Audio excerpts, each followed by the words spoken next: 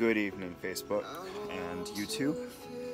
I hope everybody is doing well tonight, and I hope everybody is not going stir crazy. I hope cabin fever hasn't set in. I know we as humans are created to be with people, except for the occasional introverts, which even introverts need the occasional person to be in their life. So I told you earlier that I had something that had been weighing on me, and there was something that I wanted to really talk about. There's a song, it's called Everything by Lifehouse. A while back there was a video that was posted to YouTube that was a church that had done a skit using this particular song. It's a very powerful, very moving skit. If you haven't seen it, I recommend you looking up Everything Church Skit or something like that on YouTube and finding it. And I think you'll be pleased that you did that. And you might need some tissues because it, like I said, it's very powerful. But as I'm listening to the song, there's a theme, and we in life tend to move from one thing to another. We move from one job to another. We move from one relationship to another. And a lot of times when we're lost, we try to find things to fill our lives. And those things that we try to fill our lives with are not always harmful, but they're always going to leave us wanting more. You can go off and you can get the brand newest thing out there, and then a month later the brand newest thing comes out, and it does something to us where we're like, dang it, if I would have just waited, I would have been able to get that. And you see that with cars, you see that with game consoles, you see that with cell phones, you see it with all kinds of stuff. And we're always trying to fill something in us. And relationships are the same way. A lot of people go from one relationship to another, and they're searching for something. And those people who jump from relationship to relationship, they're not finding what they're looking for. Because ultimately, what they're looking for, they don't understand. And I think that's one of the biggest things, is we don't always understand what we're looking for. We don't understand what feels missing that we need to fill a void. And honestly, that void is a cross-shaped hole in our heart. And honestly, it comes down to sex, drugs, rock and roll, any kind of addiction, any kind of relationship. None of that is going to fill that void. The only relationship that will ever fill the void, the only thing that will ever fill the void, is honestly Jesus Christ. It is our Savior. And right here, you're all I want, you're all I think, you're all I need, you're everything. Everything, all I want. Are we telling Christ, you're everything? You're the only thing I ever need, is you. That's it, nothing else. Everything else is extra. Everything else is just the little topper on the cake. But at the heart of it all, Christ is the meat and potatoes. He's the dessert. He's the cake and the frosting, the little cherry on top. Christ is everything. Without him, everything is going to taste like cardboard. It's never going to be fulfilling. But when you have Christ, everything is a little bit sweeter. Everything is a little bit more vibrant when you have Christ in your heart. Otherwise, we're dust. We are nothing. You live, you die, nothing. Because there's no hope. With Christ, we understand Christ is the gateway to the Father.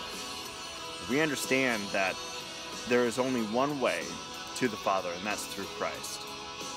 He is the bridge. He is the light. He is the one and only way. He should be our everything. There should be nothing else. And there's scripture to that effect. Hebrews 13, 5 through 7. Let your conduct be without covetousness. Be content with such things as you have, for he himself has said, I will never leave you nor forsake you. So we may boldly say, the Lord is my helper. I will not fear. What can man do to me? And honestly, that's the question we need to ask ourselves. What do we covet in this life? Is it the relationships? Is it the things? Is it sex? Is it drugs? Is it the promotion? Is it money? Is it toilet paper? I mean, whatever it is that we're coveting right now, we need to look at ourselves and say, you know what? Scripture says all that stuff is going to turn to dust. It's going to rust. It's going to mold. It's going to fall apart. It's going to break.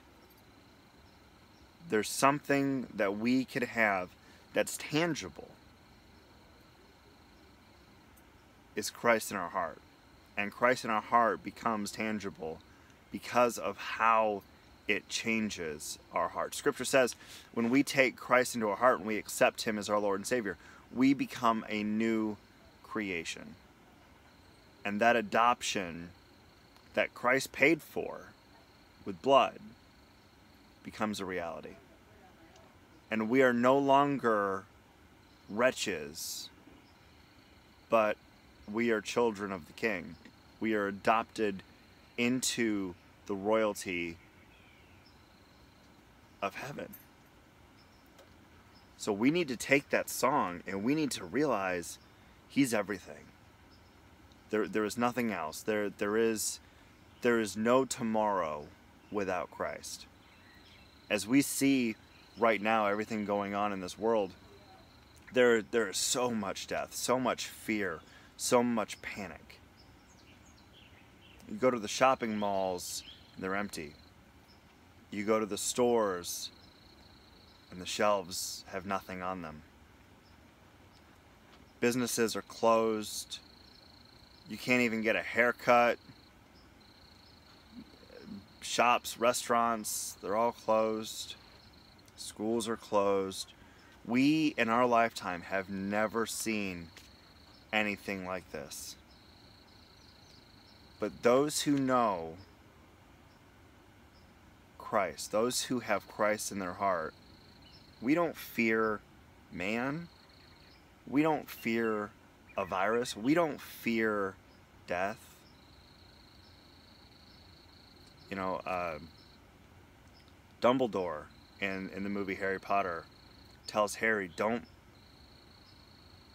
pity the dead. Pity the living. We don't pity the dead. We celebrate their lives. We mourn their losses, but at the same time, that's because we will miss them. But it's not forever. For those who trust in Christ, have the gateway opened to them to eternity through Christ. And all you have to do is let Christ into your heart. Let him change you. Let him make you into something new. We know that Christ lived. We know that he died. And there's enough evidence to say that tomb was empty and still is. The tomb will always be empty. We can trust the scriptures. We can trust the gospels. We can trust the stories. There's plenty of evidence to show that. So if we know that there's enough evidence, why are we afraid? Why are we as a people afraid? Well, we're afraid because we don't know Jesus.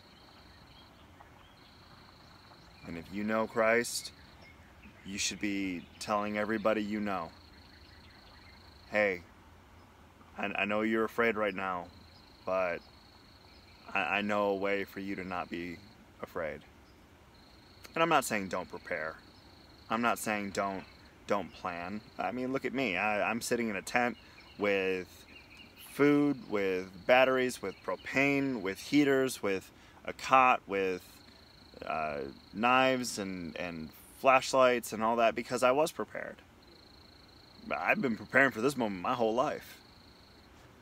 All my training in the military, all my training as a kid, wanting to have a tent and wanting to be a Boy Scout, and never was, but all of that stuff has prepared me for this.